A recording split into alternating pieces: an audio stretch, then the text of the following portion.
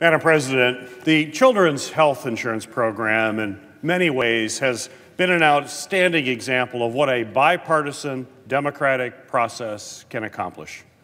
20 years ago, President Bill Clinton worked with a Republican majority in both the Senate and in the House of Representatives to successfully pass the Children's Health Insurance Program into law.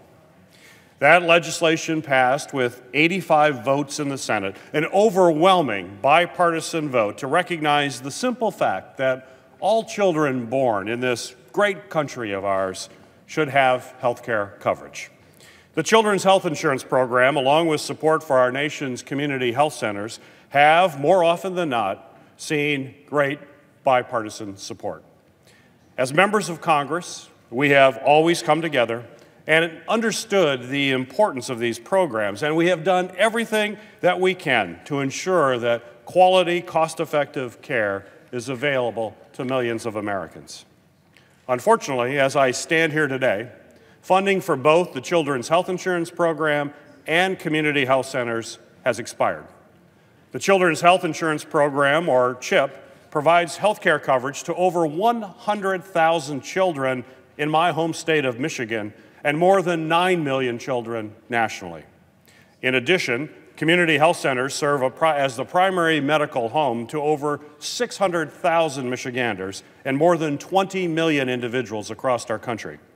For people living in rural and underserved areas, their community health centers are their doctor's office and often their only choice when it comes to care close to home. Madam President, we have already passed the deadline to extend the Children's Health Insurance Program and Community Health Center Fund. We are past the time to act. We should not wait any longer to provide certainty to the millions of children and their families who depend on CHIP and to the Americans who will lose access to care if their community health center is closed. We are already seeing the impact of our inaction in the CHIP program. Several states have begun to warn that they may be forced to end enrollment of new children, cut back services, or end their programs altogether if we do not act soon. Independent experts estimate that at least 10 states could completely run out of funding for their Children's Health Insurance Program before the end of the year, while funding for the remaining states' programs would not be very far behind.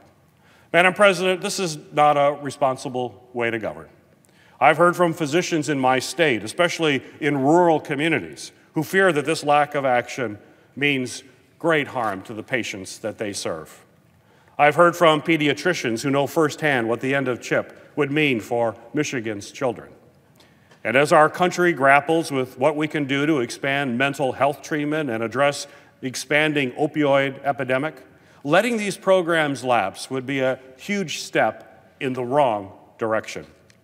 This unnecessary uncertainty has already forced some community health centers to contemplate staff hiring freezes and layoffs. It is certainly harming their day-to-day operations. It has made it difficult for them to recruit new doctors, and it's made it harder for their offices to obtain loans to grow their practices and to serve more patients. Luckily, this is a problem that we know how to solve. I am proud to have co-sponsored bipartisan legislation with Senators Hatch and Wyden that would ensure funding for the Children's Health Insurance Program. I also support similarly bipartisan legislation by Senators Blunt and Stabenow to extend funding for our nation's community health centers. I welcome the fact that the Senate Finance Committee held a markup yesterday and were able to advance the bipartisan bill to fund the Children's Health Insurance Program. Now, the rest of us in Congress need to do our job. Let's bring both of these bills up for a vote, because quite frankly, we cannot afford to wait any longer. Our nation's children and millions of Americans that use community health centers as their primary medical home cannot afford to wait any longer. Historically, these programs have not been controversial to reauthorize, and they should not be now.